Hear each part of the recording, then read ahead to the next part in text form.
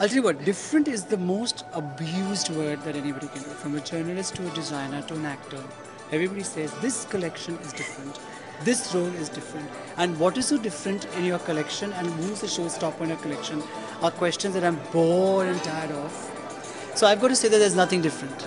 And what's there is what I'm representing, what I represent, which is color, glamour, bling, nets, chiffons.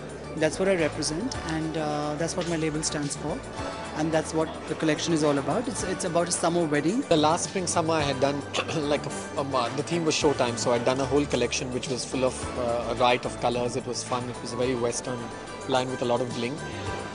This time I've partnered with Philips, and the whole idea is sense and simplicity. This is the first time I'm showcasing my bridal line at Fashion Week. So it's a complete couture, though it's spring summer, it's complete couture, and it's a completely Indian-driven show. It's my first bridal line that I'm doing at Fashion Week.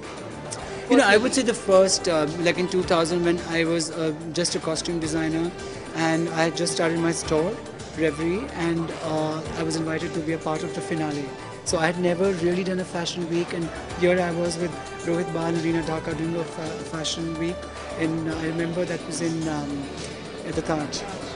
And the second one was, of course, when I did the finale recently, which I did a lot of vintage clothes, and it was the best turnout Lakme Fashion Week has ever had. And of course, even my last shows was the best turnover the Lakme Fashion Week has ever had. So, but it's just that. Yeah, so those are, yeah.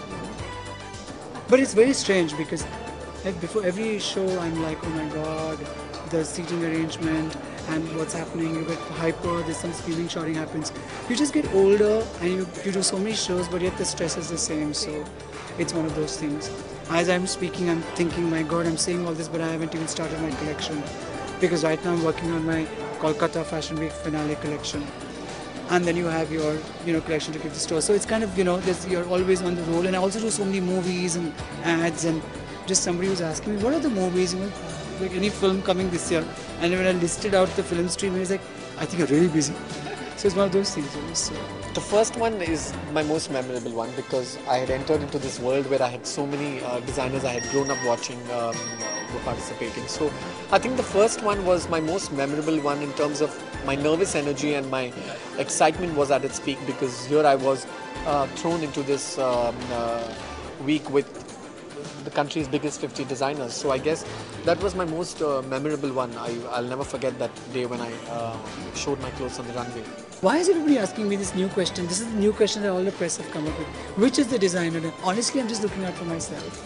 I hope I do a good job. It's strange enough, but I always, whenever I start creating a collection for my next season, I always make my team and I sit down and we watch what we did last, and that's my benchmark of what I need to cross. It really does not matter what the other designers create because at the end of the day we're all from the same fraternity, but it's competitive enough not to understand what the other person is doing. But I try to understand what my benchmark I set in the last season, and I like presenting my clothes in a different way. For me, I want to take, in that 20 minutes, I want to take the people sitting in that auditorium into another world. And that's what my aim is. It's not just showing what your collection is. I like working around my music, my hair, my makeup. Because at the end of the day, for people like you all, even the media is watching 70 shows. So at the end of the day, how different is your show going to be for that 20 minutes? Because I guess somewhere down the line, everything starts getting repetitive and everything starts feeling similar as the days progress. And to my luck again, I've got the second last day, the last show. So people will have already watched a series of 40 shows. So I try to not only work on clothes, I try to style it differently and see that my show is directed in a very different way. Immediately the next day I'm leaving for New York for a film for Priyanka Chopra. And just before this I'm doing the Kolkata Fashion Week. Before that I'm in Singapore shopping for another film. Before that I'm in London shopping for some other film. That's the list. So yeah, that's the list. And so I really am looking forward to my show, and next day I'm leaving. So I wouldn't want to lie to you and say that, oh, this show or that show. But next day I'll be so exhausted, I'll be on a flight, sleeping. I enjoy watching Manish Malhotra's shows because he's a friend of mine. He's a colleague. We're from the same fraternity in terms of films. I love Manish Malhotra's work. I think he's fabulous.